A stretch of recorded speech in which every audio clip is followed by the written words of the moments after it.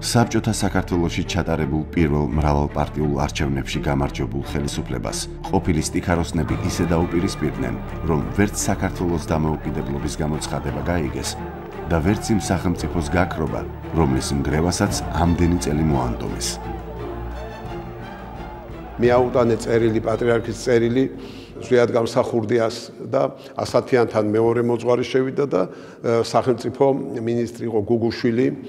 იმასთან სამი წერილი დაწერა პატრიარქმა, რომ არ დაწყებულიყო ეს საშინელება და თქვენ ტელევიზიასთან იყო ერთი ჯგუფი განლაგებული, ოპოზიციურად განწყობილი, მეოთხე წერილი იქ წავიდა, რომ არ დაწყებულიყო ის ავაცახსენებელი დეკემბერი. შერიგების და მშვიდობის ნაცვლად არჩევანი ისევ რევოლუციაზე გაკეთდა. დემოკრატიის სახელით დაწყებული დაპირისპირება ომით დასრულდა. ერთ ომს შემდეგ მეორე ომი მოყვა. შეიქმნა ვითარება, როცა ქვეყანაში ყველა სახელისუფლებო სტრუქტურამ ფუნქციონირება შეწყვიტა და ამ ყველაფრის თავის თავზე აღება ეკლესიას და კათალიკოს პატრიარქს ილია მეორეს მოუწია. ყველა ქვეყანა თავისი პატრონის ღირსია, ამის ღირსი არა ვარ ჩვენ. ხეცები, პირუტყვები, კაცის კულანები არა ვარ.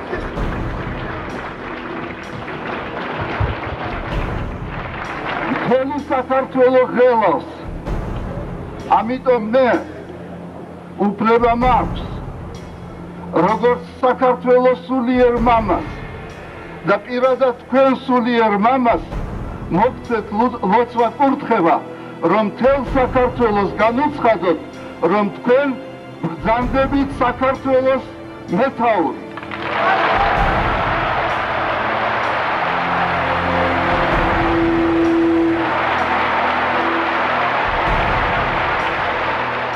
შევარდნაძე არ გადადგება, ეს არის ხმა ღვთისა და ხმა ერისა.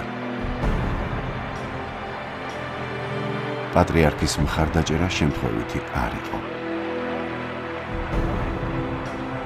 თბილისის ომის დასრულების შემდეგ მოსკოვიდან დაბრუნებული ყოფილი ცენტრალური კომიტეტის პირველი მდივანი ჯერ სწორედ სიონის საკათედრო ტაძარში მივიდა და მოინათლა. რითაც ყველას მიანიშნა, თუ ვინ იქნებოდა მისი მთავარი მოკავშირე